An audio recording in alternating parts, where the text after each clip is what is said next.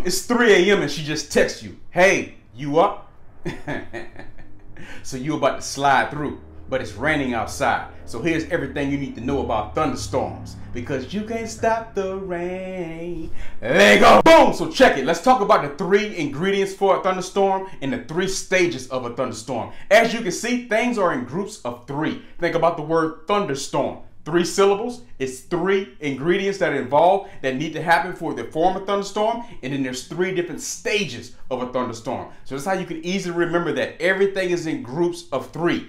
Let's get to it. Let go. The number 1 ingredient for a thunderstorm to form is moisture. That's why you see often the times a lot of thunderstorms forming in or near the ocean areas. This is where it really happens a lot, significantly because it has the number 1 ingredient sitting right there. Water in the ocean, but not just any water. It like that warm water has a tendency to cause things to formulate a lot more significantly. Ever think about it like this? If you think about the East Coast in Florida, thunderstorms tend to form there way more so than say Southern California. Even though they're both on that same latitude, striking across the United States, why do storms form more in Florida than they do in Southern California? It's because Southern California is in that cold water environment in the Pacific, and the warm water environment of the Atlantic is influencing a lot of the thunderstorms that happen on the east, particularly in that Florida kind of area and going up the coast. That nice warm water, remember, heat rises. So as that warm water and that warm air gets into the atmosphere, that can be the number 1 ingredient that's needed to cause a thunderstorm. The second ingredient, if we're making our thunderstorm and we got the moisture, we put that into the pot, we need some more ingredients. We need 2 more ingredients. That next one up on the list is unstable air. If you have that unstable air, and all this simply means is that the air is so unstable that if it gets nudged in a certain direction, if that moist, warm air starts to flow, it's going to keep going. If it gets pushed a little bit across the edge, it just keeps going and keep flowing because the air is unstable. It isn't going to stabilize itself. It's just going to keep moving in that direction.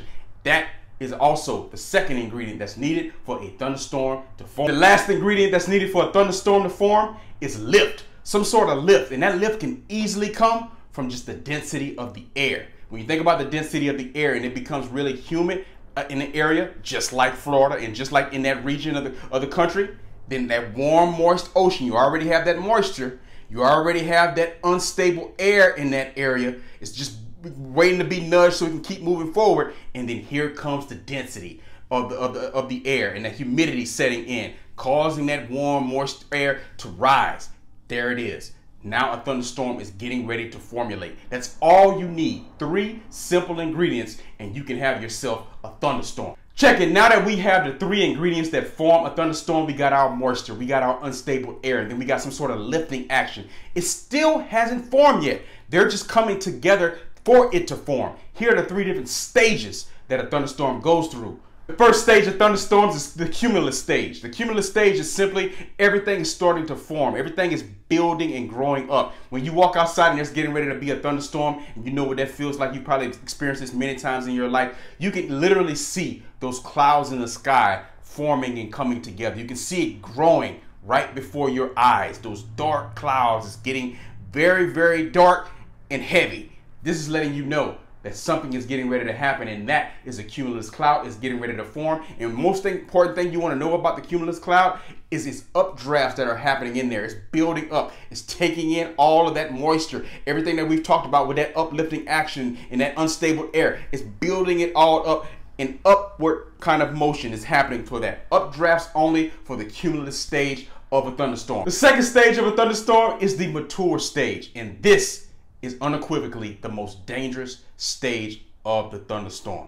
And it's dangerous for multiple reasons. As you can equate from the name mature, aviation is always going to give you clues as to what that means. Obviously, it's in its mature state, it's more experienced, it's a lot more dynamic, a lot more going on in this stage. So with the cumulus stage, it was building, right? And all you had was the updrafts. That's it, it's building. Nothing is happening yet, it's just building. But now you're in a stage of the mature stage where now it's going to have those downdrafts, but here's the key. It still has the updrafts as well. So both things are happening at the same time. So once that buildup has happened and it's matured enough, now that rainfall and that downdraft is going to start to happen because that buildup is happening, but it's still at the same time, more upward action is happening simultaneously. So what it's doing is basically letting everything go in addition to building up more all at the same time. That's why it's known as the mature stage. And this can be very dangerous because a lot of different things can happen. Not only can you get the violent winds and the hail and heavy rain and all kinds of things, it's still growing and it's still building. So think about what a hurricane is doing if it's in the middle of the ocean and it hasn't touched land yet, and it's just growing and building and building and building while also having a downward pour at the same time, and it's picking up more steam. That's exactly what's happening in a mature stage of a thunderstorm. One of the things that makes the mature stage of a thunderstorm very, very dangerous isn't just the fact that when you have that downdraft, so you got an updraft happening and downdraft happening, just like we talked about simultaneously, but what's coming down isn't just rain. Air is also coming down. Air comes down before the rain hits. So just think about a release of strong air in addition to rain. That air can be known as a microburst, and that can be very dangerous because you can't see it.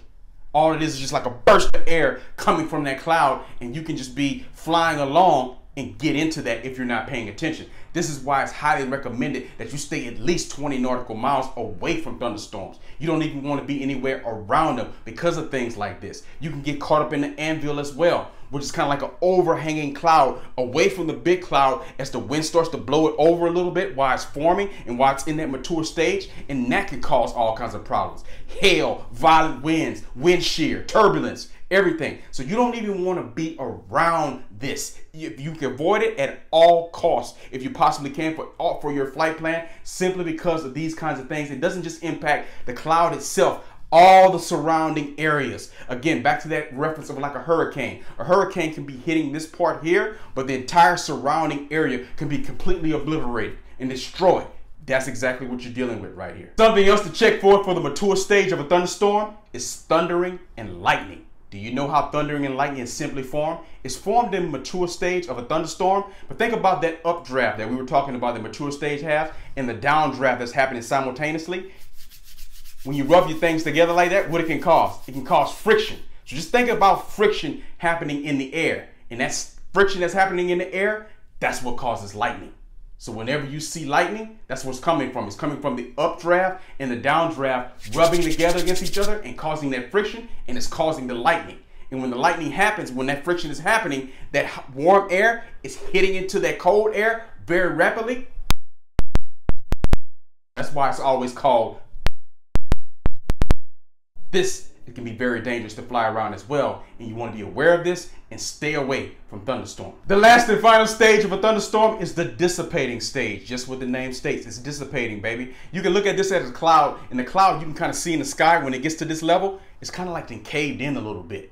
And when that cave in, it's all downdrafts from here. So that updraft has stopped, that was in the mature stage, and now it's just all downdrafts from this point on out, and it's basically raining itself out. And the one thing you got to be aware of here, it's going to be low vis when you get down low to the surface and you're getting ready to land that thing, simply because the clouds are in, that thunderstorm is in the dissipating stage. These are the 3 stages of a thunderstorm. Don't forget to like this video, share this video, and comment down below. I am Donovan Batiste. Hey, the link to the flash trip is in the description. Big whoa, subscribe to this channel for more pilot talk about everything that you need to know for free to be a pilot, to stay current, to stay proficient, the community in itself. One time, Lego.